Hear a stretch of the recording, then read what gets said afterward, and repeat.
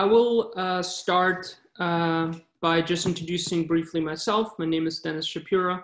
I'm an independent fellow at the Harvard Medical School and the Broad Institute. I work with Professor Peter Sorger and Professor Aviv Regev on a variety of highly multiplex imaging technologies, including Decisive, Codex, MIBI, and I did my PhD in Zurich with Bernd Bodenmiller working on imaging mass cytometry and developing tools for analysis, including HistoCAD. What I would suggest is that everyone who is an active participant here should just briefly write their name into the chat, and I will just put this as the people that should just introduce briefly themselves after each other there. I would just start with Zoltan, and then everyone else should just enter their name. Hi, my name is Zoltan Malaga. I'm a senior scientist at Harvard Medical School working at the multiplex imaging platform, where we use antibody-based methods to do multiplex imaging. Along with that, a lot of computational analysis. And we are part of H10 consortium, just important to mention. Okay. Ron Germain. Hi, I'm a very senior investigator at NIH-HCA. We do multiplex imaging, mostly in the immune system. We're part of the HCA network for the thymus. And we also do work on computational methods for analyzing the data.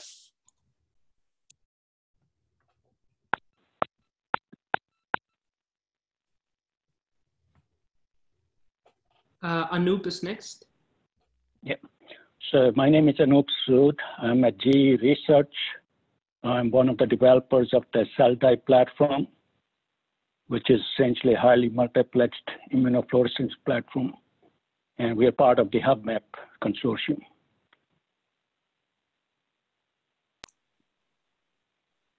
Sinem?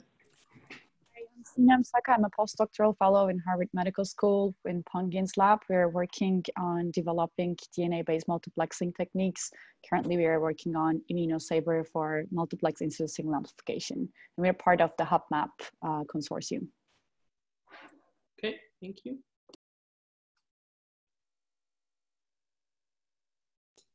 Qin Ma next. Hi everyone, this is Qin Ma. Actually, Q pronounced as CH in Chinese. Yeah. I'm an associate professor from the Ohio State University. I'm personally trained in mathematics and currently is working on the computational modeling and the analysis of single-cell sequencing data. Yeah. Thank you. Peter Sorger. I'm Peter Sorger, and I'm a professor at Harvard Medical School, and I work for Denis on highly multiplexed imaging.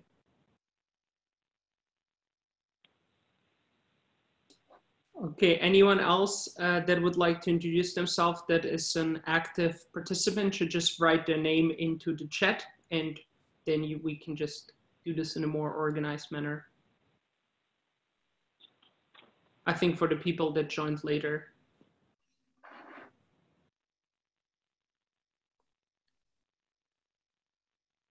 Okay, Neil? Oh, hi. Yeah, Neil Kelleher, Northwestern. I'm part of HubMap, and we're doing a lot of immunoprecipitation, followed by top-down mass spec for proteoform analysis within antibody-based imaging technologies.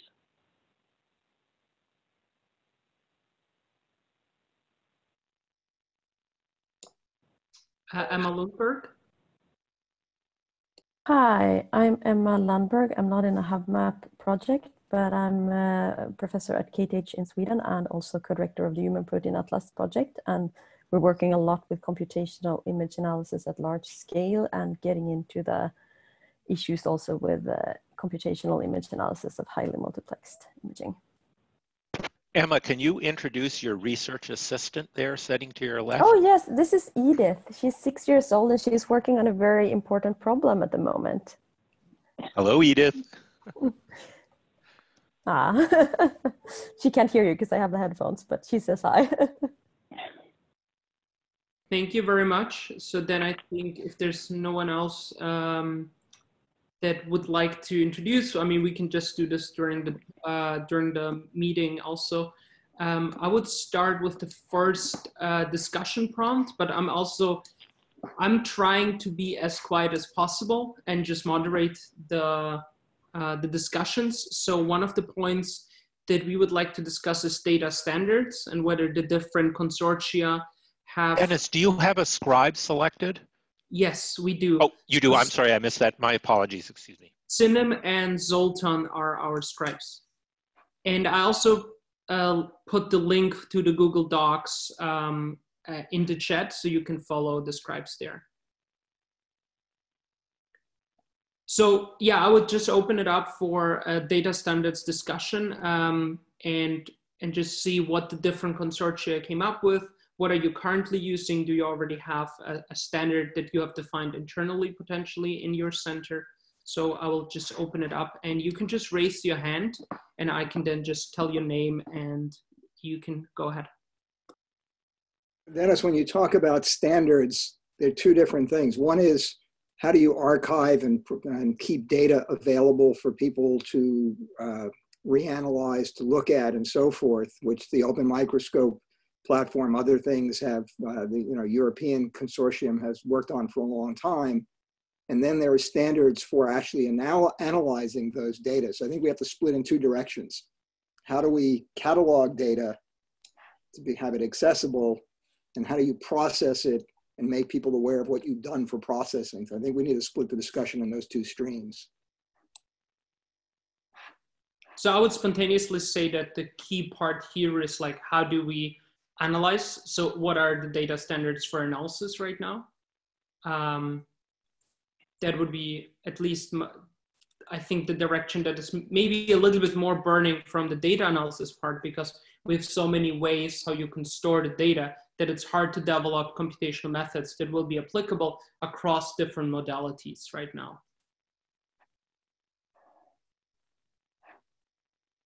So maybe one thing that I can mention is that at the HSAN, we have a subgroup for highly multiplex imaging, where we have now created a metadata standard for highly multiplex images that is really built around OME TIFFs, but obviously there's just a lot of metadata that we attach to those OME TIFFs, and we kind of have this as a level 2 data format, and level 1 are all the raw data types that are there, and then you have this pre-processing step that leads to a common OME TIFF standard that we ideally would like then to use to do segmentation, cell type calling, visualization, and all the other steps, because this will allow us to really process a variety of data and not have to convert it. So this is at least what the H10 is currently working on.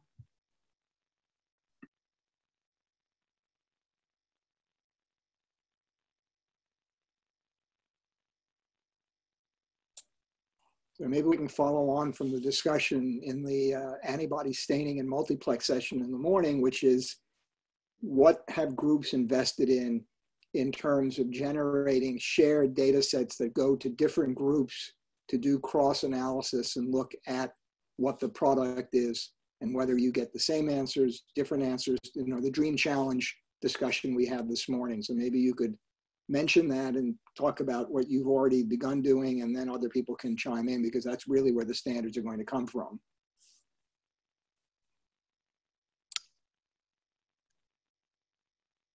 Dennis, you're muted. Thank you. We have an effort going on at the H10 that is currently ongoing, a transnetwork project where we have the same block of tissue that gets distributed across the centers and then gets analyzed by the different centers. And I think the previous discussion in the morning session was really around the idea of taking different types of data and have a domain expert to really enter a ground truth that we can then use for something like a dream challenge. And I find this a very interesting idea. I think the bottleneck in my mind currently is really to think about how do we get this ground truth? What tissue do we use? And how do we really get, when you ask 3-4 different centers, it would already be interesting to just see how much variability do we get in the ground truth already that we would collect. But I would, again, here also open it to discussion, and I see Peter raising his hand, so next.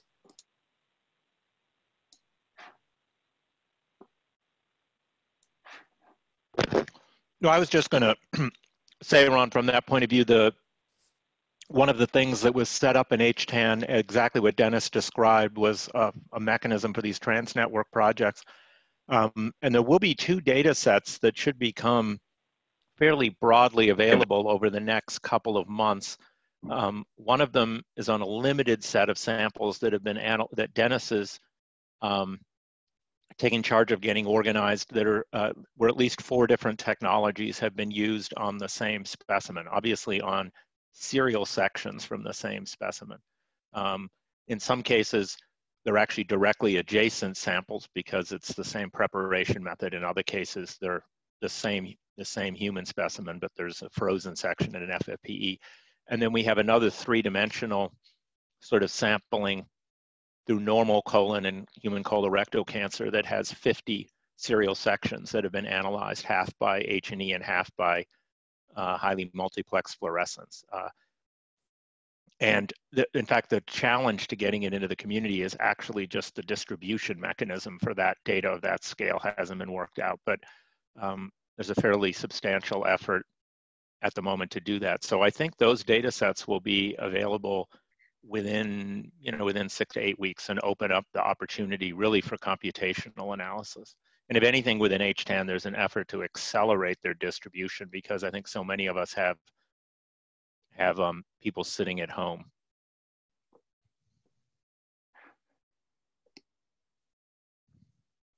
I see Ron is raising a hand there.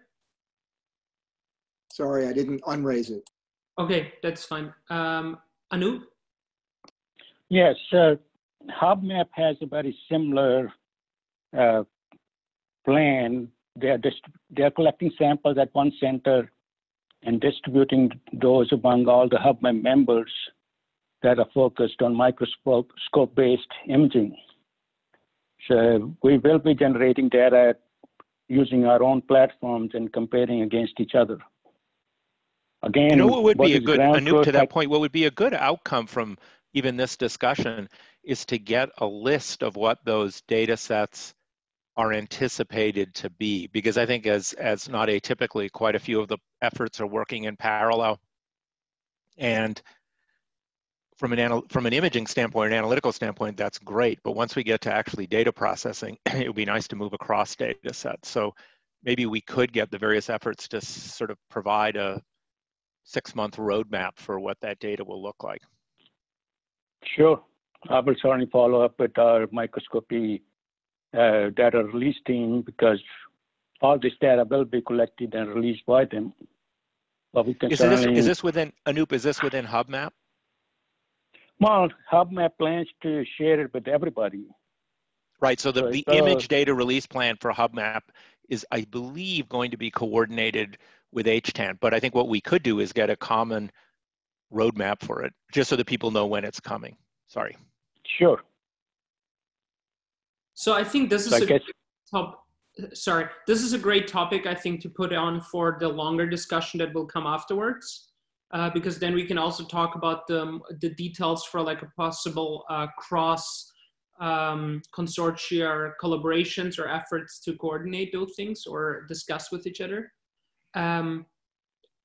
If there's no other questions regarding the standardization, I would like to go to the next part to also understand like how do people process, how do people visualize their samples, especially like do you have dedicated ways to visualize your samples? How do you do it currently? What are the bottlenecks for you? And is there something that could be an interesting collaboration between, again, the consortia happening there? So I'm opening this up, and I see Peter is raising his hand.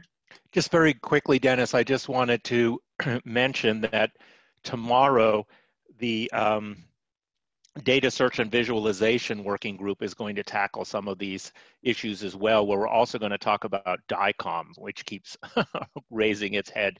So we will take the notes from this meeting from Sinem and Zoltan and already incorporate those into the notes from that. But if anyone's interested in revisiting the topic, it will come up tomorrow afternoon. We may want to focus then on the pre-processing part rather than visualization at this point. Ron?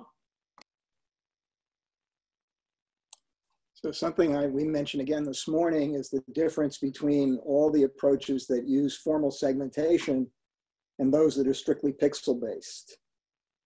Because in our experience, while there are certain subsets of cells where you can get incredibly high accuracy with automatic segmentation, there are others where, in our experience, all the algorithms we've tried have struggled, let me put it that way.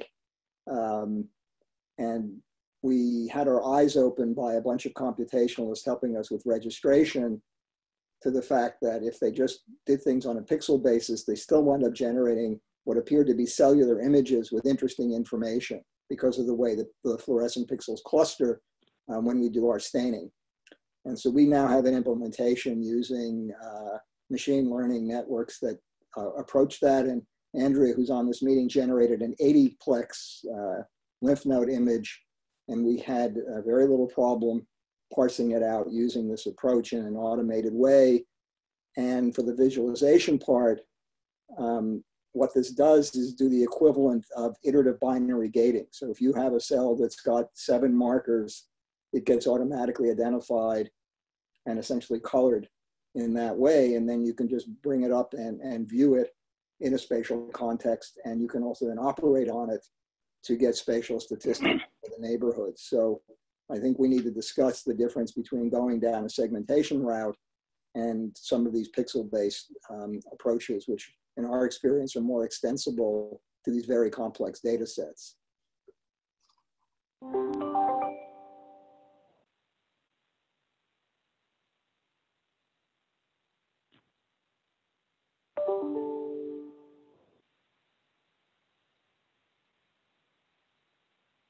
Is there any? I think you're muted again.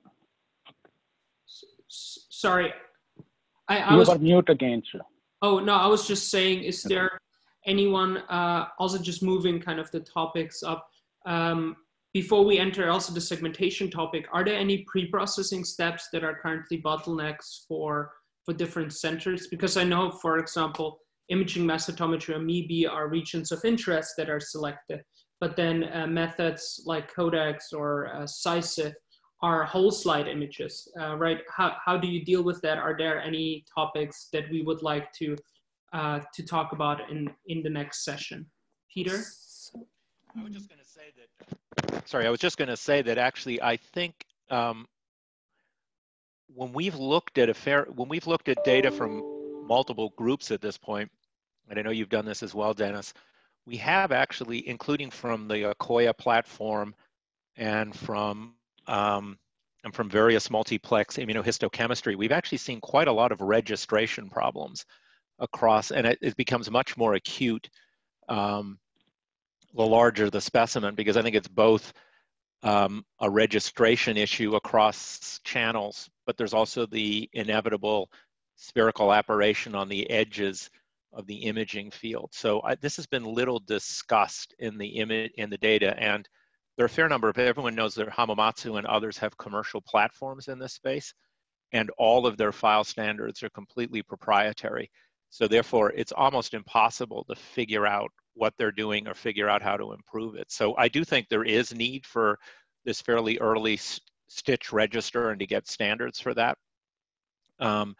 But in addition, I think it comes back to file formats. Again, I think we have to, as much as possible, encourage commercial vendors to work towards a common standard, or the way the Bioformats group did out of Wisconsin for many years, build converters for that standard. Because if these stitched images, as is, I believe, true also of the Aperio platform, if they're all proprietary and can't be re-examined, then it'll never be possible either to understand the nature of the problem that they have with registration or to fix it. And as I say, we could post that data, but I think that whole QC step, Ron pointed out the huge issues that come with segmentation and the advantages of pixels, but even pixel level has to be correctly registered, so. So one more comment. So in HubMap, because initially there were a lot of groups that used the Acquia platform from Codex, which had kind of proprietary software. They are now trying to utilize or test a few different methods. I think the first one is being CytoKit to like process the images later on. And there was like a few weeks ago a sprint style get together where they actually build the pipeline together for Codex data. So I think if other pipelines like Ashlar, for example, can definitely be tested together with those, so there are alternative options, I guess that would be actually very nice. My understanding was that CytoKit actually does not stitch the images. Do you have any other information? Because I think this is what Peter is talking about, like the registration of the full image, I think is one of the steps. So I'm not sure if that is still coming from the Acquia software or not.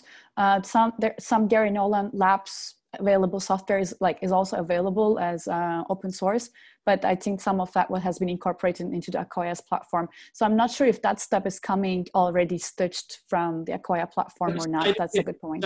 But CytoKit itself still handles only.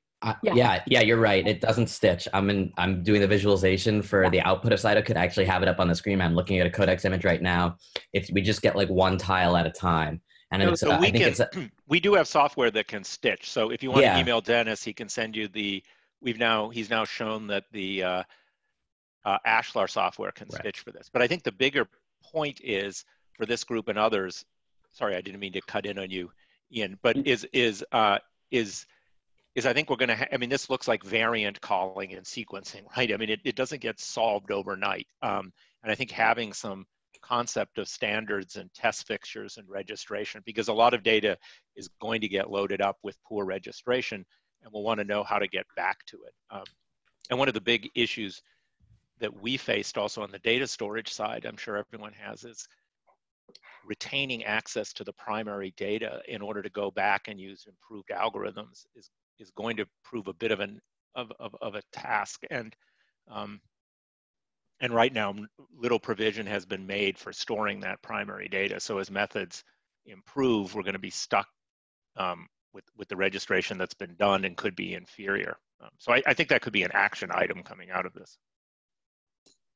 So I'm not a computer scientist, but I'm working with people here at GE Research. Our program with HubMap is actually to do whole slide image registration and segmentation.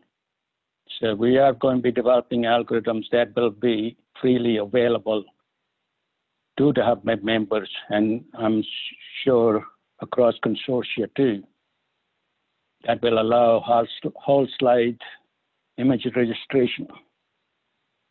Yeah, so. Are these going to be open source methods or just available methods? So I think so we are supposed to be sharing our algorithm with HubMap. I don't know exactly the difference between available versus open source. Yeah, most of the software from GE that you've made available is available as executables, but not as open source, and therefore is of limited utility to the community. Okay, yeah, I don't know the details of what we will be supplying to HubMap, but we can certainly touch base about it later on. Ron, next. Yeah, so a couple of things. There's a group that was in the Library of Medicine that did the original Visible Human work where they serially sectioned human bodies and did CAT scans. And they had to align, the couple of billion pixels that were involved there. They're actually the ones that clued us into doing this on a pixel basis. And we've been working with them, and they have developed registration algorithms that now work over centimeters of imaged material to 80plex, where you can easily distinguish nuclei and membranes and things as small as lymphocytes. Some of those are being installed as plugins in Imaris, but yes, they're government generated, open source at the end of the day. Whether they solve all the problems or not, we don't know, but they work on these large tissue scans and do this kind of correction for warping and so on that has been mentioned. So that's one aspect of this that I think addresses some of the questions here. The other thing is, in terms of pre-processing, Andrea Radke's on this call, could join in verbally and talk about some of the things, but I'm not sure. I think there's so many different pre-processing steps, depending on how you actually do it, that I'm not sure where that discussion goes right now. So that's really up to Dennis to decide if we go there. But we definitely have tools that improve on the registration for these very complex, I say 80 parameter full human lymph node scale data sets that actually work. I wouldn't go into it right now, but we can definitely put it for the next session to just discuss whether there are bottlenecks that people in one consortia has that is already solved in another one, or potentially that people could work on together. In the next like 10 to 12 minutes, I would like to maybe talk about the two last steps of, because we talked about data standards, then we talked about pre-processing, potentially segmentation and visualization. And the last steps are obviously to look into cell state calling and also into neighborhood analysis. And I was just curious what kind of spatial methods people are currently using or what they are missing in the community that would help them with their work. And I will again open it up for everyone to comment on that.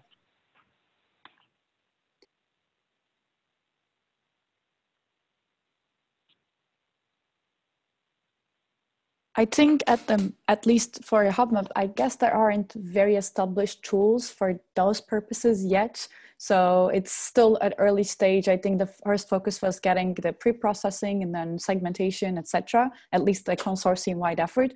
So I think that those next steps would definitely be very important. But as far as I know, there isn't like a concerted effort on those yet for imaging data. So yeah.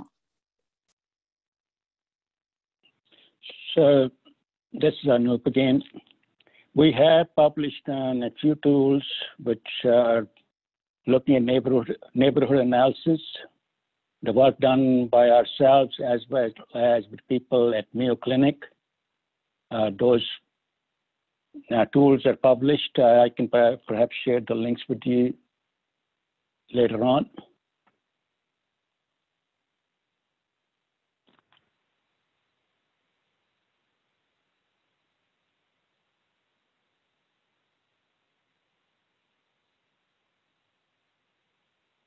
Okay, so from the current discussion, what I see looking into the documents that we have now populated, it seems like that one of the key parts that we can talk about in the breakout session part 2, and kind of like how might we and ideas to for cross consortia collaborations, is really looking into the different platforms and how they are processed, and also going back to the idea of a potential dream challenge with prior knowledge data or ground truth that will be annotated. And I think this would be great to discuss maybe in more detail later. Something that I would also like to hear more about, and maybe we can also discuss this in the next session, is what Ron mentioned was to use segmentation-free approaches. And one of the things would be also to see how does it compare to segmentation-based approaches, and what can they recover, and what are they missing, and vice versa. Is this something that people would be interested to discuss and potentially look also into, like cross consortia collaborations there? Did I miss something? So I'm opening this up for the next 10 minutes. Emma? Yes, this was regarding the Dream Challenge. I was wondering if you also considered talking to Kaggle. So we are planning our second challenge there, and they do pro bono challenges and also contribute with prize money sometimes. And it's also a pretty good platform that reaches out to the computational community beyond biomedical research. So I think that's worth at least thinking of well, complementary to Dream Challenge. I think we use Dream Challenge as a challenge, kind of very generic, but I think it's definitely a possibility also to do it in Kaggle. I really like the one, by the way, with this single cell. Yeah, because there's been quite a lot of recent segmentation challenges and related challenges, and that's a good thing because the participants tend to participate in challenges where they have some previous work they can build on. So you probably have a pretty large user base there that would love to do such a project, I would guess. Agree.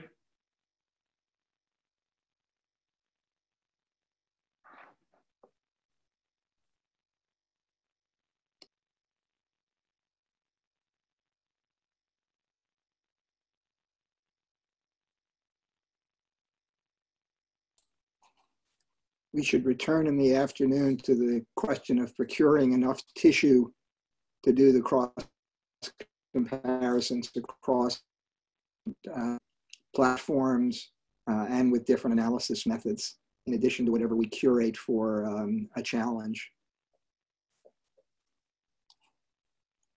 Agree. If there are no other questions, I would just do the 15-minute break now, and we will return with the larger session to discuss the details and the problems that we could tackle. If there's no other questions, then I will just. So actually, before we actually have a question for Emma. Since you have been involved with the Human Protein Atlas, you must have given a lot of thought about the ground truth that we've been talking about. Do you have any thoughts on that? Yes, I have a lot of thoughts on that. Yeah. Maybe too much for this forum, but ground truth is very, very important. But also if you have a lot of data, you can tolerate noise in your ground truth. Because when you do build machine learning models, you basically want the models to be able to handle noise. So it's not, good ground truth is good, but it doesn't have to be perfect. So I tend to be rather pragmatic in building ground truth data sets rather than aiming to be perfect. Because we're still far away from perfect, so we don't have to aim at perfect directly. That's my opinion. Thank you. And I also think that there are ways to crowdsource ground truth. Markups, for example, I'm sure we'll see a lot of that for COVID related, like X-rays and CTs, for example, to engage the public in marking up images and segmenting cells and adding some projects to Zooniverse or something like that. It's not a big amount of work. And I think it could be worth considering crowdsourcing that as well, because it is tedious work. Now you have a lot of school kids at home that might need science projects to do. So it could be good timing. I think I would start the session now. Once again, if you want to say something, either just say it out loud or raise your hand, and I will try to keep an eye on the participant list. For the last or for the second breakout session, the idea is really to create this final template where we want to have a collaboration that we would like to have across the consortia. And my feeling from this conversation was that the challenge to define cell types across highly multiplex imaging technologies is kind of something that would address a lot of different challenges that we have discussed, I think, this morning, as well as now, to really find the different standards, compare how are the different segmentation or non-segmentation methods perform, and so on. So our goal here is to really think about 5 or more possible ways to move forward with such a collaboration. And I just open it up, and I would like to just have a lively discussion on that.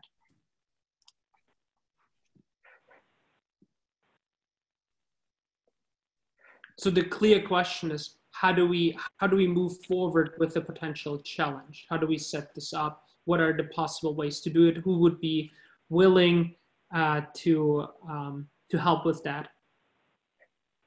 Can you make your screen just a little bit bigger? I like the shared screen version of this.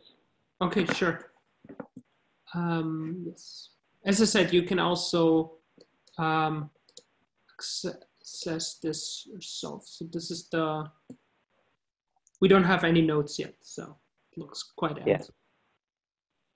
Yeah. So one thing, so I don't know what other consortia are doing about this problem at the moment. If there are already like pipelines being built or not, but maybe there might be, this idea of doing things in sprints, but this time a cross collaboration sprint of some sort to build a pipeline from existing tools that could actually be applied to different types of multiplex image data for this, like, higher level processing and analysis could be an interesting approach.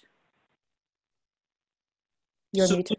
Would you see this as before we do the challenge or after? So it means, do we run first the challenge, identify the best methods, the kind of the winning processing steps, and then pull it all together in like the best version? So if there will be a challenge, probably it's better to do that afterwards. Or alternatively, this could be like instead of a challenge, a concerted development effort that can be done together instead of like people doing development by themselves and then trying to compare them later. I just wanted to say that I think that Sanem's point is a good one, is that somehow we want, in these kind of things, you want a sort of test set and a training set and a validation set, which sort of has the feeling of a challenge, but people always like those dream challenges. Actually, it's the other way around, Zoltan. I think it's training, test, and then validation. But the problem with the dream challenges is it's a pretty heavyweight enterprise, and you always have to hold a substantial amount of data set back for the gold standard. So although I think we and many others consortia propose that as part of their plans, it doesn't seem to me realistic at the moment in terms of how fast things are moving. So so maybe there's another way, a kind of hackathon way, or there's a way to compress this cycle down so that it's much more responsive.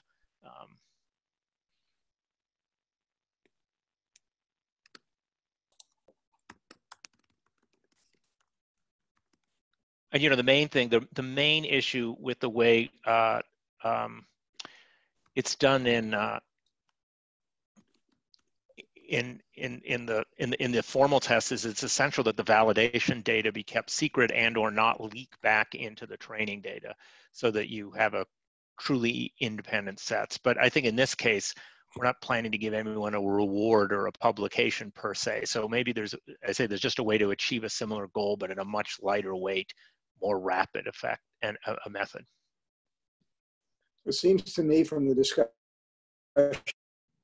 I heard earlier, Peter, somebody else, maybe the very first step, since people with the different platforms, whether it's MIBI or Codex or our method or your method, should be willing to exchange some data to other labs who think they have good algorithms, let them process it and see if it looks anything like what we got looking at our own data. That's a very, very simple first step. We've actually run some of the published MIBI data, for example, using the pixel-based approach that Nishant, who's on this call, developed in the lab called Rapid, and it works quite well. So we know we can push it over to another platform, at least in comparison to the process data that was published. We don't know what else those folks did in cleaning it up or getting it to that stage. So that might be a first step, and then as people sort of filter out or figure out whether their approaches are at all extensible or not, then it may make it more interesting to go to the formal challenge on sort of gold standard data sets.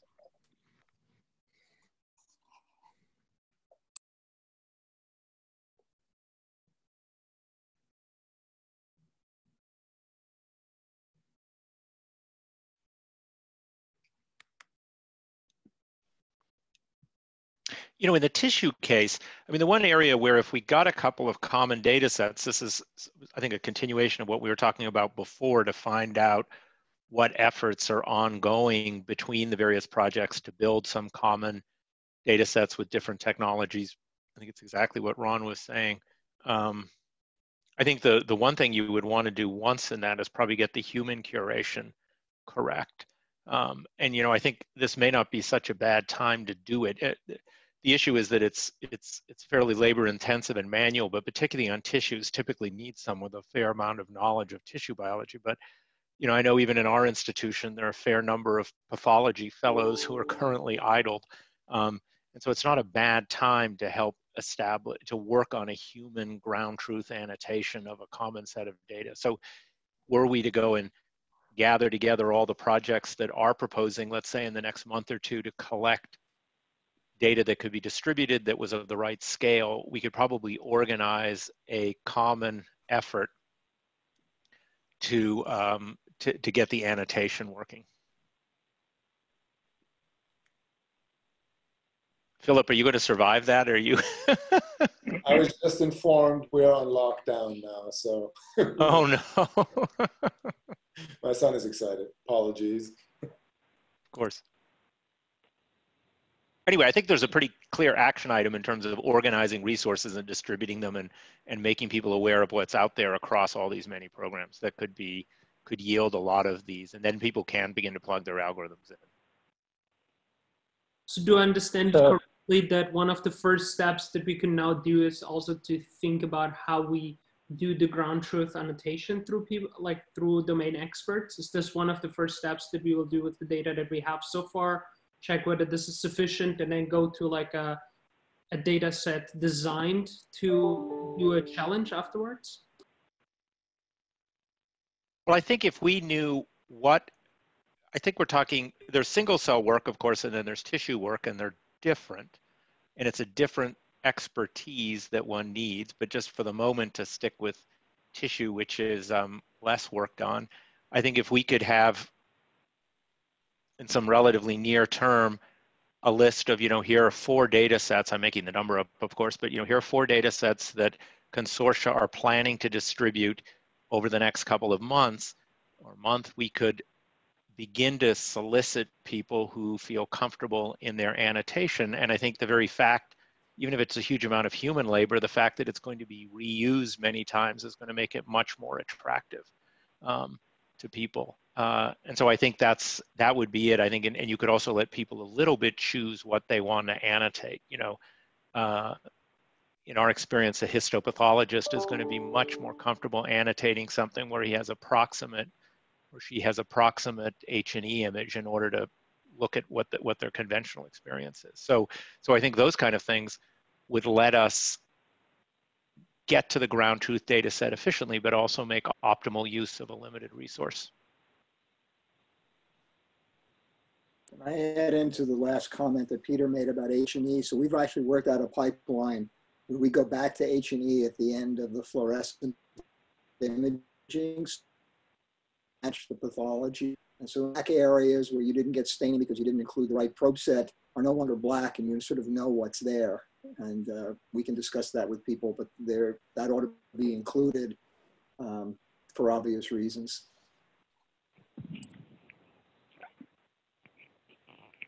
Hey, it's Neil. Can I throw out something from in high orbit around this group? The thing that Peter mentioned earlier about FFPE versus frozen tissue, the difference in antigens is extreme in terms of epitopes and what's presented to an antibody or affinity reagent. So I wondered if that would be captured in this study. And I'd just love to know, of the current group, what kind of global percentage is FFPE versus frozen tissue with maybe more native antigens? Like, I'm just trying to get a sense of that for my own edification.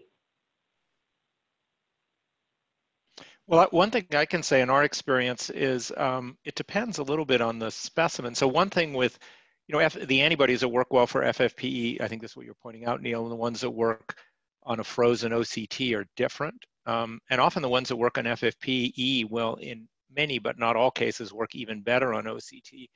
That is to say, frozen. But the morphology is much harder. It's much harder to get high quality, high morphology, high grade.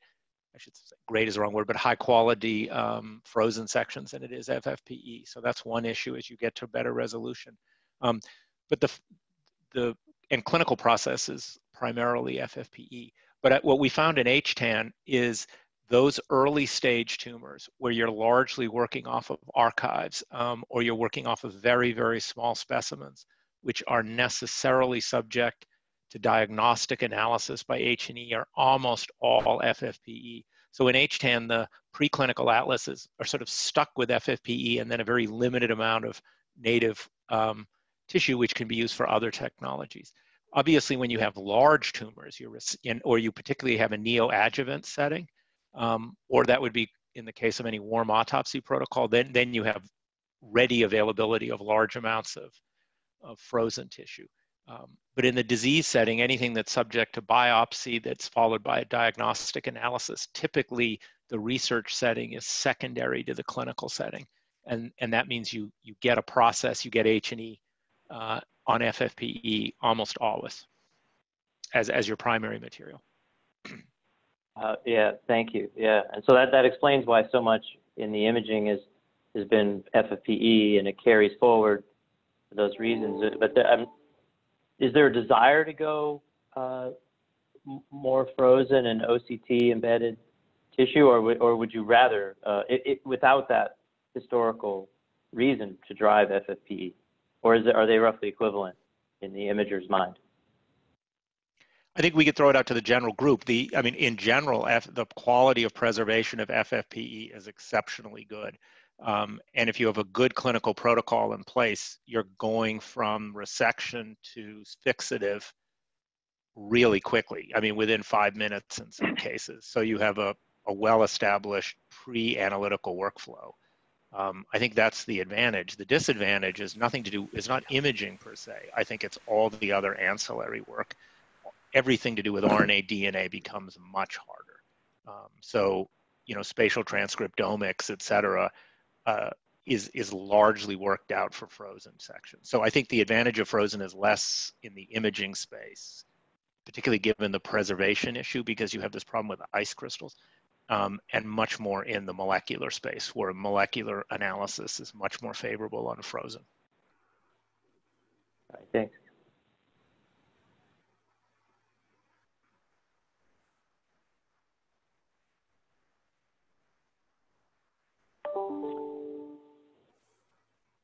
We should point out, actually, though, that there are just one quick thing. There are actually a lot of other preparations that are probably relevant to the larger group, right? Like blood cells are largely mounted in Giemsa stains, so they're different stains. Some of them are alcohol fixed. We've actually had surprisingly good results with decalcified marrow and things. So I actually think there's actually a much wider range of preparations that are relevant to this, particularly as we go more and more for clinical specimen. There are alveolar lavage, for example, that is relevant to the COVID epidemic. So actually think right now we've tended in most of the studies to be between sort of fixed, either FFPE or some kind of alcohol method, generally for isolated cells, and this huge range of clinical specimens, all of which are in principle addressable with these technologies.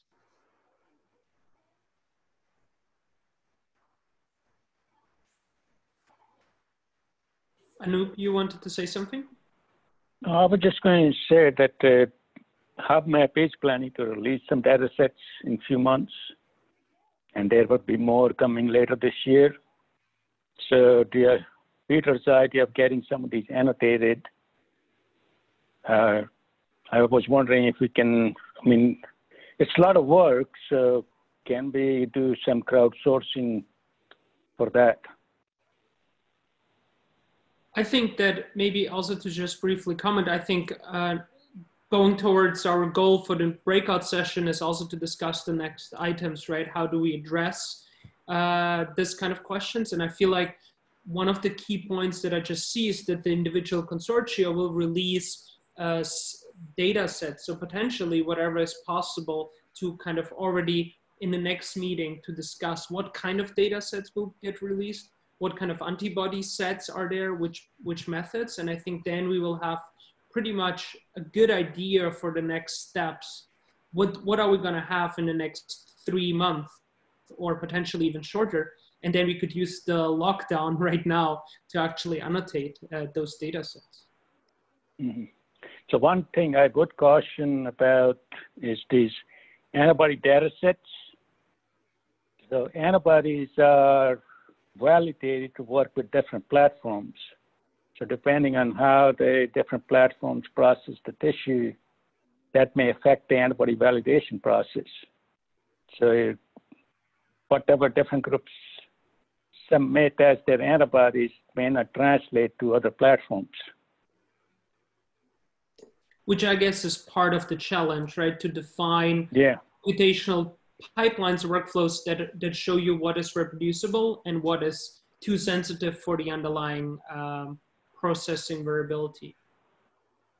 I mean, Emma is an expert in all of this, but one thing you see with multiplex methods in tissues and cells is they actually afford an excellent opportunity to do cross antibody validation at the pixel level, right? No segmentation at all.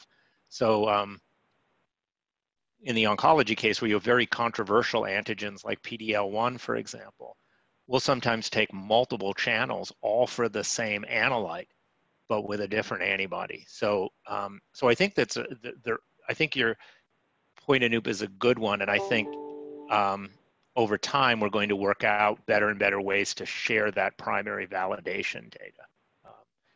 One thing that we've been doing a lot is, and I think many others, is validating against clinical standards, the approved standards for laboratory developed tests, which one finds in some cases are actually inferior to what is available in research reagents. So that's going to be an interesting development, I think, over time as well.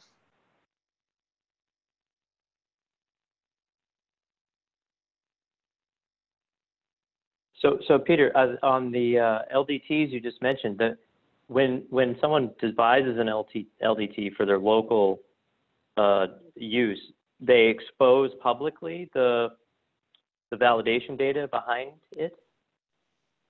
Extremely rare to do so, partly because, remember, pathology is not yet digital. So the first whole side scanners, I think DGE even had some, are 15 years old, but it was only a year and a half ago that the FDA allowed a practicing pathologist to use a digital setup to make a diagnosis. So hospitals are only going digital with H&E right now.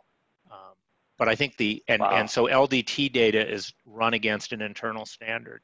I think as a result of these consortia, the ones we're all in, I think we will make it much easier for hospitals and CLIA labs to expose their standards. And I think that'll be fantastic, particularly because the whole concept of a laboratory developed test is now, well, not after COVID-19, but before that was under threat from the FDA as well. So there are going to be a couple of meetings this coming year, if anyone's interested in this group, bringing the FDA together with both research and clinical imaging to get a better sense of what that landscape will look like.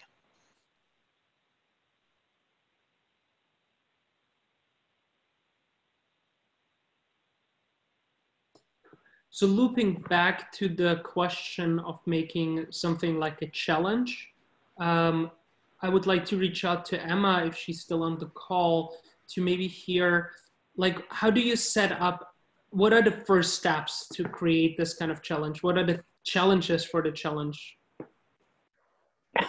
I would say that thinking hard about how you design the data sets, the training data set and the test data set and the validation data set, because they have to be balanced in a good way, and you have to have enough data that you can withhold from the participants and enough data that they can train on and so on, and then do a lot of QC to make sure that there's no, you know, leakage between the data sets or other leaked images out there. Think of if you want people to also use external data or not use external data. There's different pros and cons of doing that depending on what you want the outcome to be.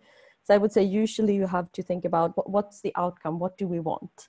And how do we optimize for that? Because most challenge platforms will allow you to, for example, use one parameter for ranking the solutions. So that parameter, the choice of that parameter will guide what your participants do, because people want to win. They don't necessarily want to develop the best method for your task, but to be cynical, they want to develop whatever that ranks them highest on the leaderboard. So you have to think hard about this. Like, how do we make sure that they, and I think that the job that we have to do as scientists is to frame the question clear enough and make the data set so good so that any computational scientist can do it. So we don't have to, you should not need domain knowledge in order to participate in a challenge. And I think that's, to me, that's the difference between a less successful challenge would be one where the top ranking ones are people with domain knowledge. Whereas a successful challenge is one where the top ranking ones might work at, I don't know, Walmart as a data analyst or something, because the question was framed so well so that they knew exactly what to do and they could develop great models. And that's usually when you get the best models.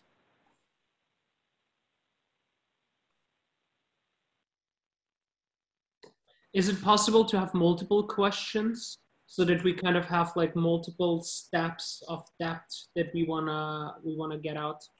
Usually, I don't know how Dream does that kind of tiered competitions, I think. I know Kaggle, they don't do that, and you can only compete against one thing. But on the other hand, they run competitions for 3 months, and then they often have another competition based on that. So they tend to launch separate competitions. So then you can think about what do we want first, and how, depending on how good that was, you can do the second challenge and so on.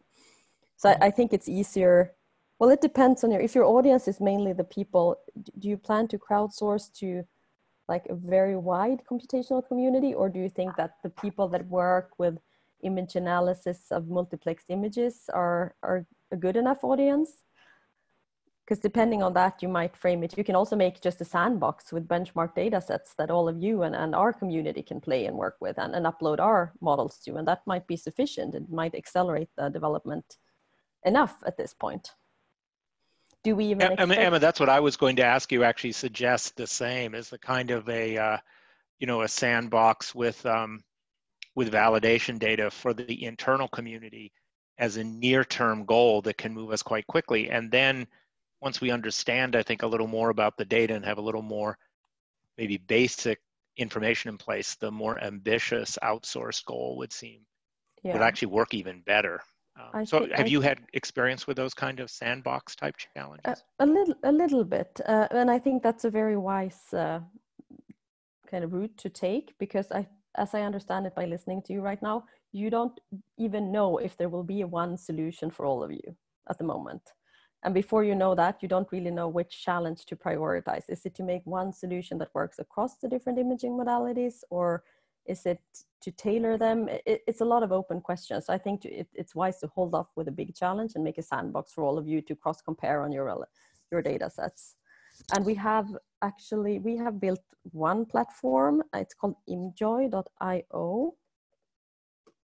Link it to you. So it's basically a browser-based platform for deployment of deep learning models, where you can also connect to data sets. And we're also building a model suite together with Florian Jug, the creator of Fiji, and the Elastic team, for example, where we want to make deep learning models for different types of image processing available, power it by a sort of bioengine so that it's easily available by one click. And you can basically click and say, I want to run this model locally, I want to run it with Fiji, I want to run it with Elastic, or I want to run it with a Python code, or whatever you want to do. So I think that there are emerging platforms like this that you can use as a sandbox, but then you can clone it. It's fully open, it's on GitHub. You can clone it and make one that is exclusive for your team, or you can withhold the data sets and not share that with everyone else, but still put your models up there.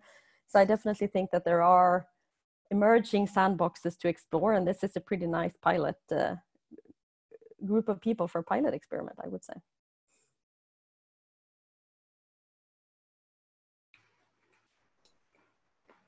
And yeah, for the Emma, bioimage I've seen ImJoy before, but yeah. your bioimage.io here with your model zoo, etc., looks ideal, actually. Yeah, so that one is very much in the making. We have no dedicated funding yet, but we've applied for a lot of grants, and we've started to implement models, and we have we've designed the architecture, so we know exactly what the bioengine will look like and how it can communicate with these different platforms. So if people, and we want this to be a community project, so if you want to have several or a few representatives that help us to do that, we will be more than happy to do so.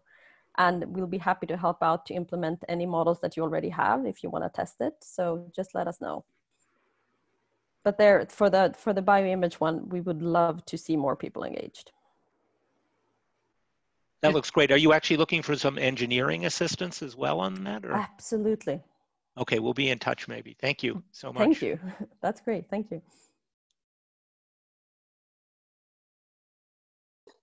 It looks really cool. By the way, Zoltan or Sinem, there's a way to capture the, in case they sign us out, there's a way to capture the chat if you want to. I don't know if you guys found that tool. You might want to just occasionally capture the chat so that it doesn't disappear. I think Otherwise, Zoltan, when they sign us out. Zoltan saved it last time. Yeah. Okay, good. I did not, but somebody did. I did. You did. Okay, one of you did. Yeah. Randomly, and I just posted into the Google Docs already. Yeah. Like the last session, I saved as well. And also, I just want to say, so for example, for ImJoy, we're currently building we're implementing COMID, for example, so that you can do markups of lung x-rays and things like that to help COVID-related research. And if there's functionalities that you would want to see there, let us know. And because we always prioritize based on what the community wants. So just reach out if there's things that you would want to add, or if there's things that functionalities you would want to see.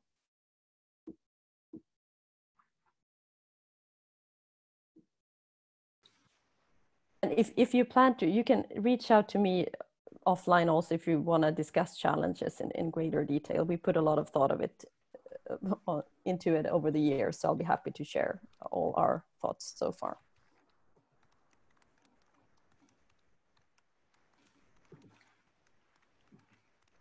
The one thing that came to my mind now when I started to kind of write down what are the steps that we want to take is, we kind of discussed from like the image perspective. Once we have the image, we have it stitched, it's already like pre-processed, and then we do the cell type calling.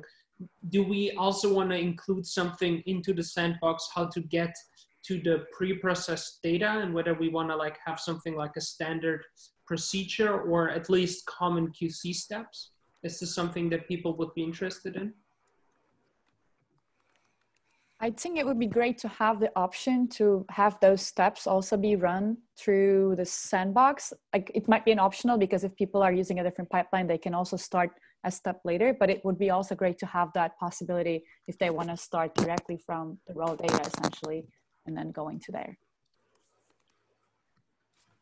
Yeah, I also see the other opportunity is that we could change the parameters in the pre-processing and kind of see how actually the end result of the data analysis changes. That would also show you like how sensitive it is for the pre-processing part. I mean, and if there are alternative pre-processing pipelines, they could be maybe incorporated so people actually can try different ones, and then that would be really nice. Agreed.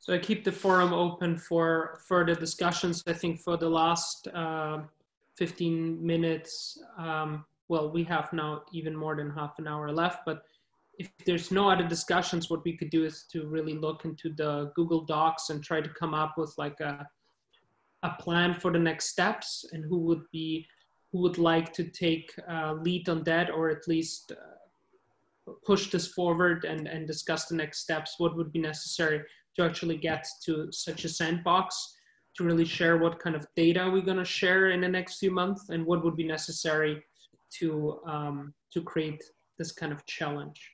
Does this sound good? Yeah. Dennis, let me make a comment that pertains to this pre-processing. So one of the things that we've been trying to do on and off with Aviv is compressed sensing. And the big problem we kept running into there is the different intensity of stains that we couldn't normalize within the combinatorials that we were working on. If you go back to even just the regular imaging and some of the methods I was talking about earlier, when you think you've run the same set of stains on the same,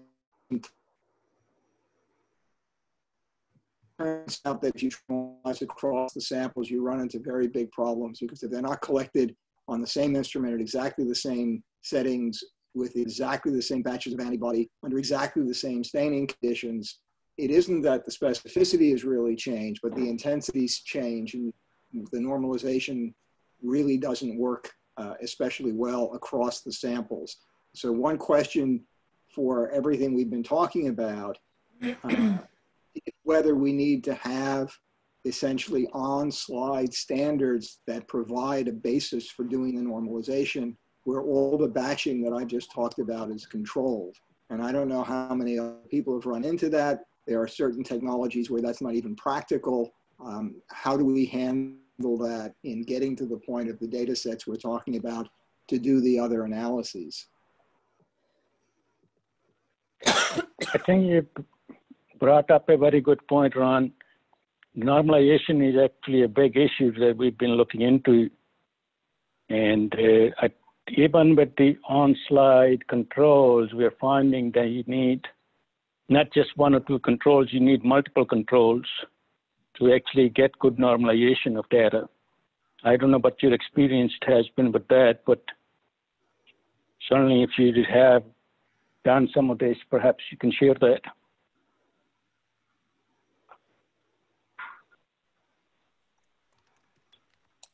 You know, Ron, one issue that is seems a little awfully tangential, but maybe the group has experienced is, you know, one of the challenges in these areas of image processing that you're describing is historically there's been a pretty low level of interest in journals and publishing them. And so, although there's a lot of work out there on, you know, new imaging methods. So if you've got a new method, you're in good shape. But all of this sort of underlying image processing, there's nothing like the sort of rich community that there is for for sort of sequence-based bioinformatics. But I think that's changing. And actually, I know I've had discussions with several journal editors recently who would be interested in that. So I think, although it seems awfully old-fashioned, you know, one of the things to encourage people is as algorithms come together and are ready for release, to actually publish them and actually get them out the door. And I would say that our lab, my lab, is absolutely guilty of this. You know, we stick them in GitHub and we hope people find them, but we found publishing over the years to be so challenging that we've sort of half given up. And I think that's a very defeatist thing. So I think these issues like normalization, registration, et cetera, there is stitching and registration algorithms built into ImageJ, but you know, you won't find much of a literature on them at all over the last 10 years. And yet they're just as fundamental as alignment of sequence. So, so anyway, I know it's a sort of a weird observation to make, but I think, you know, we could even solicit the right journals and say, look, you know, and you know, getting into scientific reports, or, you know, it doesn't all need to be in the fanciest schmanciest would really help, because I actually think we just see a lot more interest in the field and a lot more development of follow-on solutions. Well, I had several interesting conversations with journal editors where I pointed out problems with the way people were presenting data, CFSE data, 2D imaging data. And the reaction was, they don't want to be publishing things that are not real. They just don't know that they're not real, and even their so-called expert reviewers don't always tell them they're not real.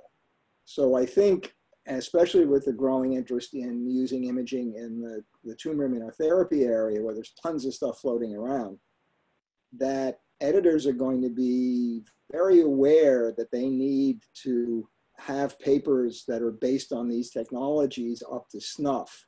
And so getting some of the standards in, I think, is going to be a bit easier than it was in the past if one makes those arguments, if it also isn't just one individual always trying to push their take on it, but if there are these consortium type articles that here's best practices to really, you know, create a standard that matters. Well, I think the other thing to think about, and we have Rita actually on board here, so we could even ask her to comment. I mean, I think one of the issues is that I think is relevant to this and also to the meeting we're doing. Just a second, Rita, you'll have to unmute yourself. But I was going to say that is relevant to the to this topic is the absence of primary data has made it impossible in general to go back and actually test algorithms. So if somebody in sequencing space goes and says they have a better variant calling algorithm, anybody who's interested downloads the sequence and sees whether it works. And the JCB deployed an Omero-based repository for all of its image data over 10 years ago now. Jason Swedlow's group helped them, and it was abandoned as uneconomic 5 years later. And so what you actually get for the data that we're all producing in this domain with fancy schmancy immunosaber methods is 300 pixels square typical fields of view, right? So I think if we can solve through these efforts the issue of data release and data distribution, we will also go a long way to addressing the issue of algorithm reliability and reproducibility.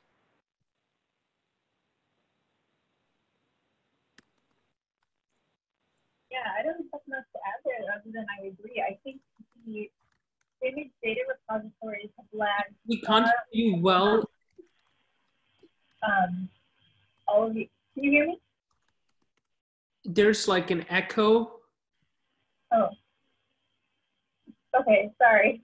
No, it's fine. I was just checking whether it's coming from someone, but I think everyone is muted. Yeah. I don't know. I was just going to say that, for whatever reason, image data repositories have lagged far, far behind other large data sets. And I don't know if it's because the heterogeneity of the data or the sheer size. Maybe the community isn't, historically, they don't have to share all their data. Usually you have one or two beautiful figures in your paper, and that supports your point rather than sharing all the images you ever acquired of something. But I mean, I think that's going to be a big thing moving forward, especially as we see things like machine learning and deep learning. We need huge amounts of training, quantitative training data. I think this sharing is going to become imperative. Sorry, I stepped out a little bit, so I'm sorry if I repeated something somebody already said. I think the size of data is definitely a big issue because we are routinely generating 5-10 terabytes of data for any study we do. Supporting that amount of data on somewhere is going to be a big issue. Can I, Peter, I've been trying to follow along here, and also what you're saying now on screen, you said, it's a problem to only see like these 300 pixels of data. I know you worked on Omero. Are you saying that it's like there's a hurdle, there's like a technical boundary, there's a technical and cost boundary towards putting your data out publicly and visualizing it, or were you sort of referencing something else? Because I'm just trying to understand if you were saying like the issue is communicating communicating the imagery and what the data reflects quickly, or like in terms of a technical debt type of thing, or if you were saying something else. Well, I think I was saying that these more complicated issues that Ron was talking about, do algorithms actually work, or that Rita was mentioning, they actually come back to the fact that there is nowhere to put your data. I mean, there is no geo of images, and the only work that's been done in this space has been done in Europe, and it's way ahead. In fact, the Omero project actually started in the US and moved to Europe because it could get zero funding here. So it's just never been anyone's priority, and it's never been funded. That doesn't, I don't think revisiting that history is helpful, but I think it is worth saying that all of these tissue atlases now represent an opportunity to do that. But I think what's noteworthy for this group, and we found this in HTAN, is the vast majority of the effort in the tissue images in the US, tissue projects in the US, is on sequencing data. And very little thought has been given, at least in HTAN. It's coming along, but relatively little thought has been given to dealing with the issue of images. Partly, and so it always sort of gets pushed to the back, and so therefore, to Rita's point, it's not of that much interest. And I think what's particularly concerning is it doesn't attract really good bioinformatics and computational people to do it, because there's no equivalent of, ImageNet where you can go to and find 50 tissues. And so I think it's sort of a self-reinforcing circle. And so as the absence of the access to the primary data or to really good high-resolution data, honestly, outside of European context, makes it hard to attract people to the problem. And so then there's less attention, and it becomes a self-reinforcing thing. And we were further ahead, I would argue, 10 years ago than we were today. Okay. So, but do you think that there's a visualization aspect to it? Because I know that was mentioned earlier. Or do you think it's really just where do we host the data? Oh, I think, sorry, I was being obscure. I think visualization, analysis, pixel level versus, those are all the interesting questions. How we host and distribute the data is not that interesting a question. But my argument for you to disagree with is that the absence of the data makes it hard to actually tackle the more interesting problem. So I think the visualization, all those things exist, but you know, when you had a genome's worth of data and you couldn't look at it, the pressure to develop a good genome data browser was incredibly high. And that, I think, is part of what's contributed to the absence of these tools in image space. Okay. That was interesting. I'm just wondering, because right now we're working on like this web. I don't know if you've talked to my PI Niels before about this, but we're working on a web-based thing. So that's why I was kind of wondering about it. We're working on sort of a more cloud native viewer for this data. Yeah, we're going to be working, you're in the same you're in a different department at Harvard, and notwithstanding that, we will be allowed to work together. So actually HubMap and HTAN are going to host, we think are going to, it's just up under review by NIH, but are probably going to put our data in the same place in the beginning.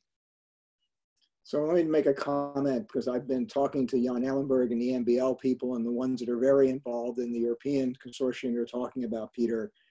And they have expressed a very strong interest in not having America have to reinvent the wheel, but building off of the infrastructure they've now created to do this. So I think an action item is to get in touch with the folks that are running the European group, at a minimum, to get sort of what did they work out to get it off the ground now, so we don't have to restart all over again. But there may even be a way to do some linkage to that and get a head start on creating the kind of shared database with quality images you're talking about. So I wouldn't suggest we just start all over again. So Ron, we can definitely follow up with that, notwithstanding your absence of the appropriate America First approach here. I did want to say the actual implementation that the HTAN HubMap group are looking at is IDR. So it's the next implementation of the image data resource, which is built at the EBI. So it would be exactly that. It actually would just iterate on that infrastructure one more time. So we would make use of those lessons. It would not reinvent. Exactly. Which is under its hood actually part of Jason Swedlow's Omero project. Yeah.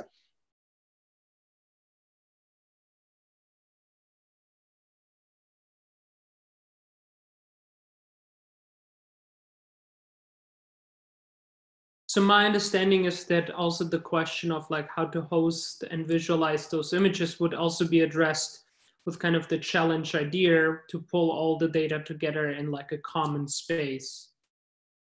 Or do we want to separate those things as like two different ways where people could collaborate across consortia? I think what Peter's talking about is a much more extensive set of sort of all the data that's being created, not the smaller subset you would operate on to test algorithms and best practices. So I think they're two different, they're related but separate enterprises. Mm-hmm. I wanted to go back to the other issue about what do we want to look at, the sandbox, et cetera, and point out that we really have talked about at least a 2x2 matrix here. We'd like the same images to be analyzed by different people using different analytical methods. And we want the same tissues to be analyzed by different people using different wet tissue technology, separate from the post-analysis. And so we need to cross over in both dimensions. We'd like MIBI to be looking at the same tissues that any of the different fluorescent methods look at. And we would like data from both of those to be looked at by the computational people. So you have to have that matrix set up in trying to do even the sandbox approach. It sort of pulls out the different pieces. That's not so easy because the same tissue across platforms requires real organization at the wet lab level. It's not everything that's just sitting there online for people to operate on. So I think that has to be taken into account.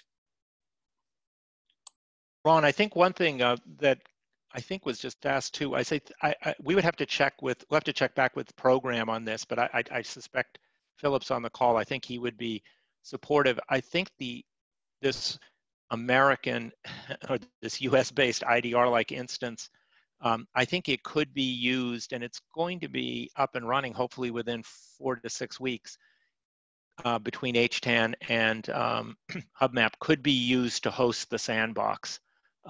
That is to say, to host the primary data, and we can mirror that in the European instance in order to produce faster access. So I actually think that it's a bit trivial, but insofar as we were trying to think about how to move the sandbox forward, if we could do that while also supporting, I think, the tools that we saw from Emma, I think that would be a very powerful combination and get us to that sort of sandbox inter-technology combination, you know, by late spring, which would, because I think that's the thing, is how do we get started? It would be the practical thing of starting. So I think that infrastructure would be usable in combination with Emma's quite quickly, if there was interest, I should say. For operating at the computational level on data that exists, yes.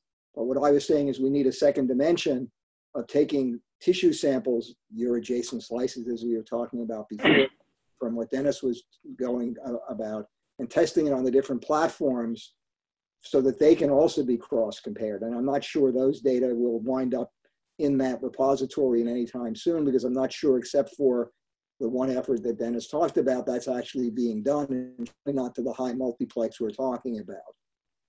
Well, we would have had, it's a great question, I can't fully answer that. The HTAN would have had such a data set across 5 technologies by end of May. Of course, that's not now going to happen. So I think we'll try to get some limited data sets. We have 3 tissue sections that are across 4 technologies right now, and then we have a couple of technologies that are across 10 or 20 sections. So I think we've been working with our program to try to accelerate the release of what might be conventionally thought a slightly incomplete data set, just because there's not going to be a lot of data collection for the next couple of months. So I think it's not quite 0, and it's not quite what you're looking for, Ron. It's somewhere in between. Also, these two things can be done, you know, separately. So like the building, you know, computational tools and comparing them can be done independent of doing the validations or cross comparison of the imaging methods. In the end, the type of data will be quite similar. So the processing pipelines and analysis can be done independent of, you know, those type of wet lab based methods as well. Absolutely. Yeah, I think the idea, you're absolutely right, Sinem. I think the goal here is to facilitate, for this group to think of, you know, 3 practical, I'm making the number up, but 3 practical steps that could facilitate that. So going back, I don't know if there is an entity from HTAN that is really tasked with this type of computational tools. So HubMap has the Hive component that is tasked for the the data portal, as well as the computational tool management. And they have been organizing these sprint type of events where people come together virtually or on site and then create new pipelines, or at least discuss all the problems related to an analysis routine and so on. And I think they had some success.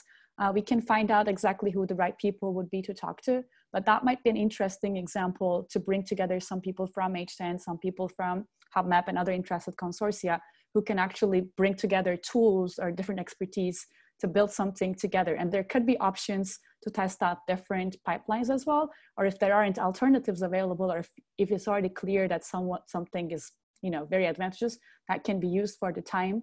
And then if there will be a challenge later on, some of these can be updated as well. So just to get a kickstart. Yeah, so I think actually for the, it's a great point for the Google Doc there.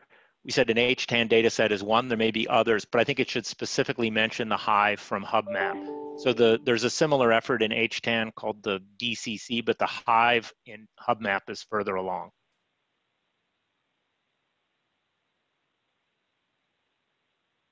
It's just down at point 3. You said, you know, use this, but Sinem, I think, is pointing out down there, whoever's at that cursor, that the HubMap Hive is the thing.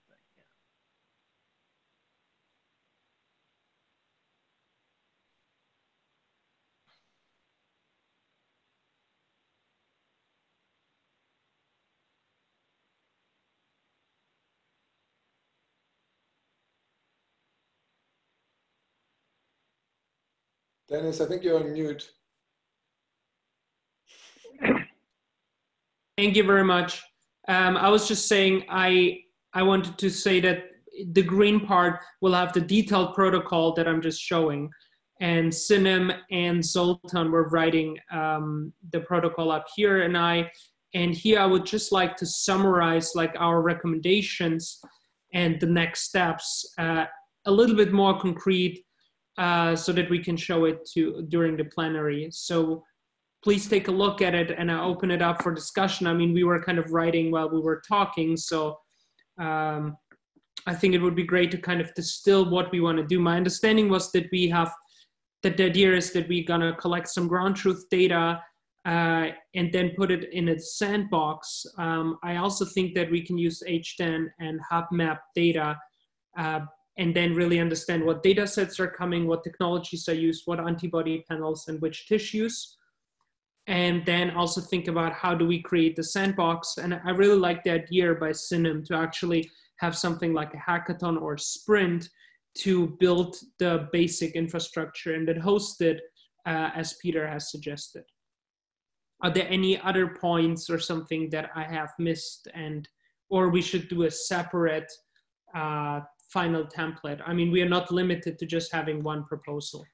Yeah, Dennis, let's, the only other thing is let's make sure we have, whatever is up there, I think it's implicit in what you have, let's make sure we have a good, I think it's points 2 and 3. Let's definitely investigate Emma's solution for the sandbox and make sure that we have a reasonably robust way to exchange data, which is your point number 3. So I think those are things that need to be investigated and then maybe redistributed to the group. So in fact, I would almost put 2 and 3 before 1, because having this, I'm sorry, having the sandbox and the distribution will then help us figure out what all the antibodies panels are, et cetera. So I'm sorry, my apologies. No problem. So one thing I think, going back to Ron's point about normalization, we're going to have all these data sets deposited by different people. How do we, if we can use all that data to look at these different computational tools, how do we normalize those data sets? You mean in terms of like a comparison between the different technologies? Not comparison, the different technologies are going to give you essentially different quantification of markers. And they may not be, depending on the platform, the intensities might vary. Some antibodies, localization may vary, or we've seen this with like PD-L1 antibodies, the number of different antibodies that stain in different regions of the cell. So there has to be some way, if we're going to use multiple data sets, some way of kind of normalizing between the data set for intensities. And there's some guidelines about where, what to expect for localization of different markers.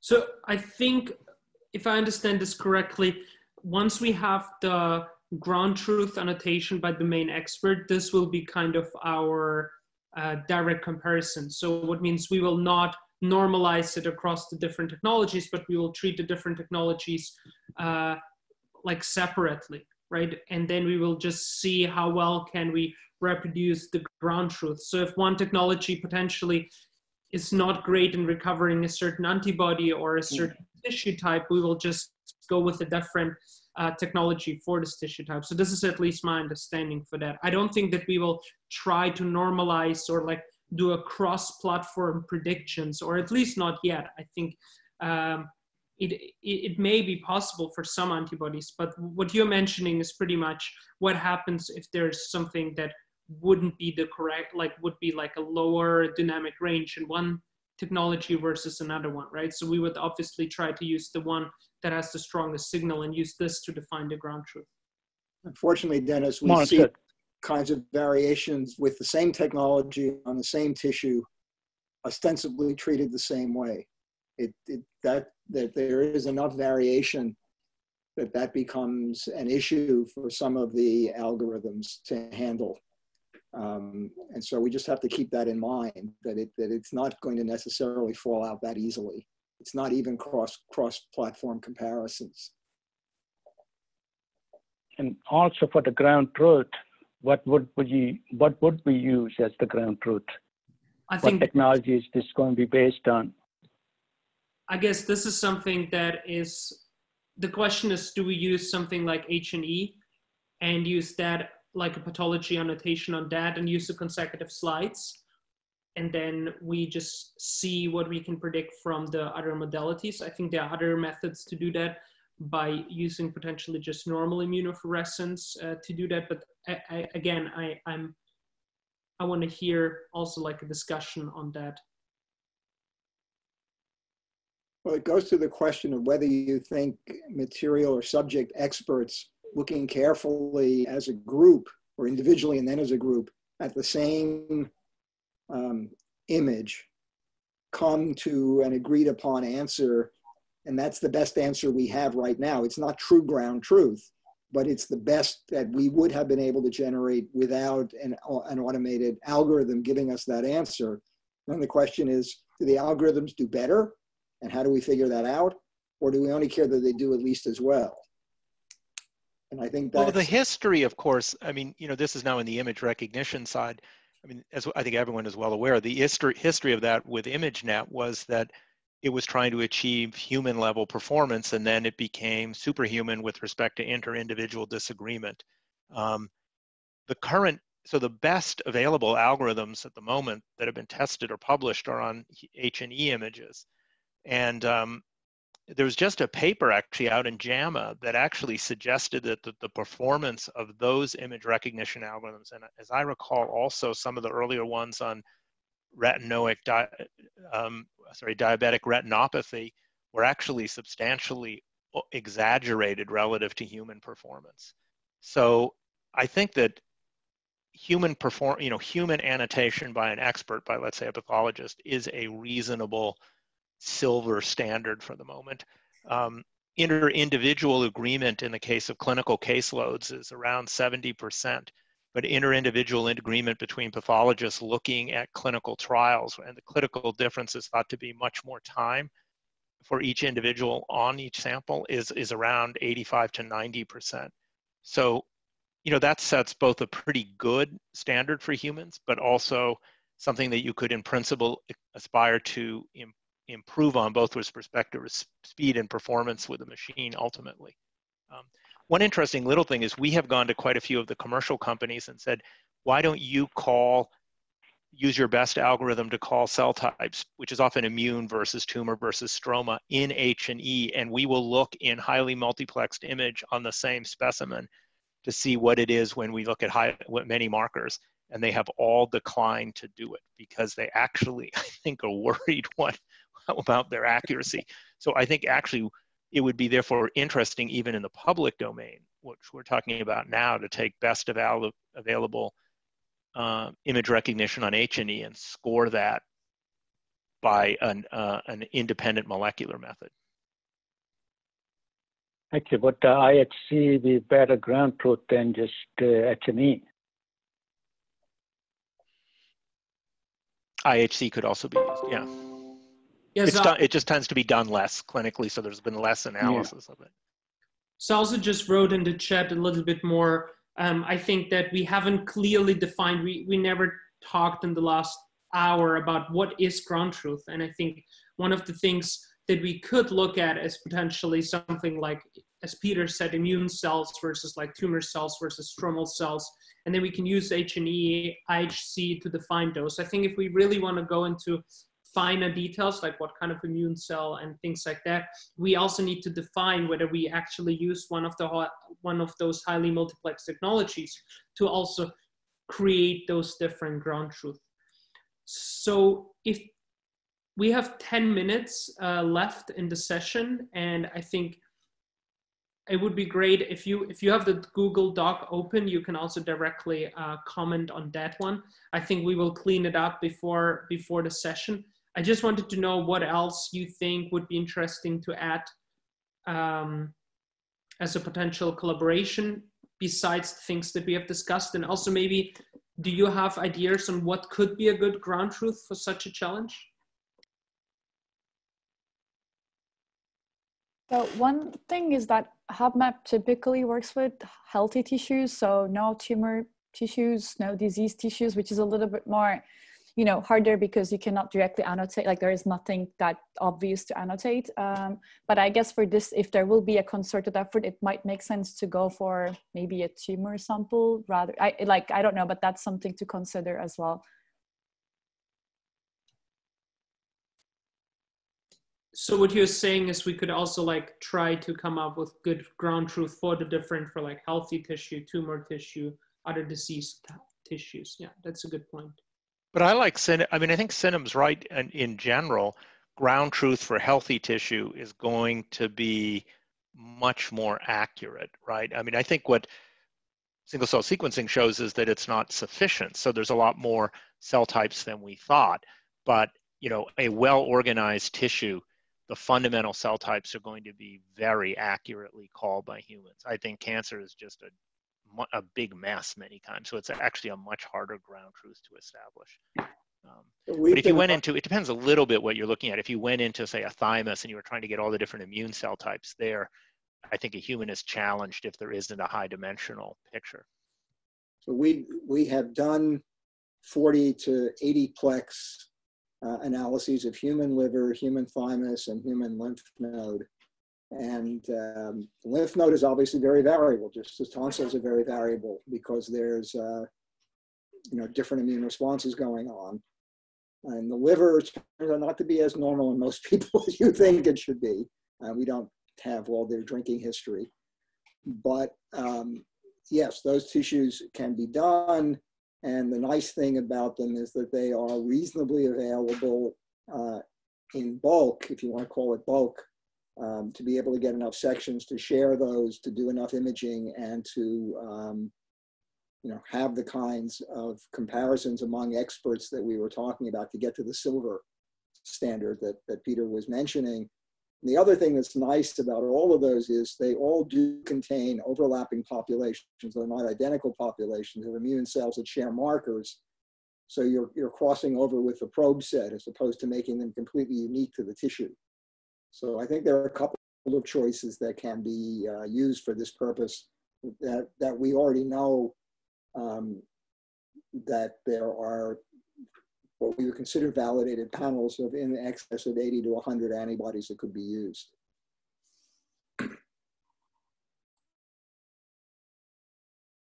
HubMap is using heart tissue. I don't know what's special about heart, but that's the one they have selected. I was just gonna. It's a non-essential tissue, that's why. I was gonna second Ron's opinion. Also, I mean, we're immunologists, so we favor the lymph node, but it does give you, or thymus, but it does give you, you know, these really densely packed cells for segmentation. It would be a challenge, but then you could overlay that and it would have value in other tissues. And if you can accurately call really complex immune cells in an immune organ, then you can look at their relevance in tumors or other peripheral sites. So, and then of course the lymph node is relevant for biopsying. So I would favor the lymph node for all those reasons.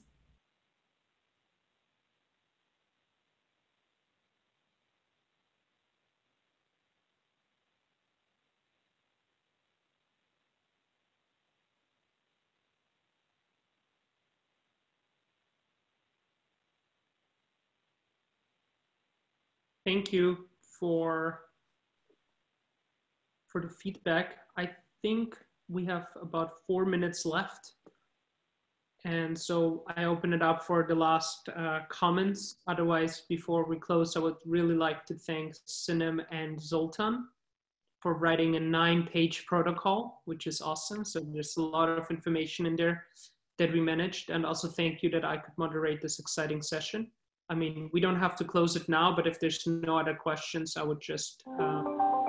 Dennis, one more thing. We should circle back to something you mentioned at the beginning, because we've been discussing mostly antibody and individual cells, and we should include as part of the program or plan to go to, if you want to call them neighborhoods or doing spatial statistics, but understanding the relationship among any of the called cells in any of these images as something important for the analytic part of this. Yeah, hopefully that is something that could be included in the sandbox as well. Yeah. I agree. I mean, ideally what we would have is something like tissue that is connected to a certain clinical information, and then people would just try to pull out what is the most predictive thing to put them into different buckets, right? Like health and disease, just in a very simple way. And then it would be interesting to see, are those just the distribution of cell types, or is it really the spatial distribution of cell types and tissue architecture that is predictive? So I think that also is a question, what kind of data can we put into the sandbox to really address this kind of question? So are there already like very specific spatial relationships that we know are like important in a clinical context? Because I think so far it's still really hard to get the right data set to really create those algorithms.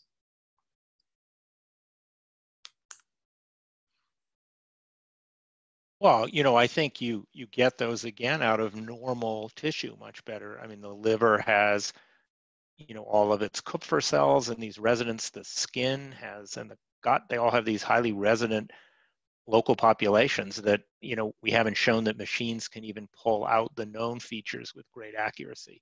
Sure. I think everybody's been jumping up and around about cancer, you know, immunology, which is just much more confusing. So I think showing that you can get the known architectures out of skins with, tissues with either specialized or resident immune populations is a great setting. And to some extent, the tonsil has some of those features. And we could annotate those features directly in the image. Yeah, that's a cool one. So we've actually already done that for the liver and for the lymph node. We have 3D spatial statistics showing that there's a difference in the density of regulatory cells near autoreactive T cells, for example. And in the liver, there's an asymmetry in the positioning of all the immune cells relative to the periportal region to central vein distribution in the lobule. They're not randomly distributed, but that was done by expert curation and, you know, sort of hand managed quantification. So that's an interesting thing to run through any algorithms and see if you get the same answers. So is sort of a ground truth on those already. Is this data available, already published? It's under review. Okay, cool. Another point, maybe also talking about spatialists, we also can go, of course, high resolution, right? So then we could also talk about cellular morphology as another feature, right? We also haven't talked about that as well. Yeah, actually, like extracting those morphological features together with the imaging data would be super. I mean, we don't know what's going to come out of it, but I mean, there will sure be some associations. You know, pathologists can say, okay, this type of cells have larger nuclei and they know these details, but it would be great to have that systematically done in healthy tissues and diseased tissues in general.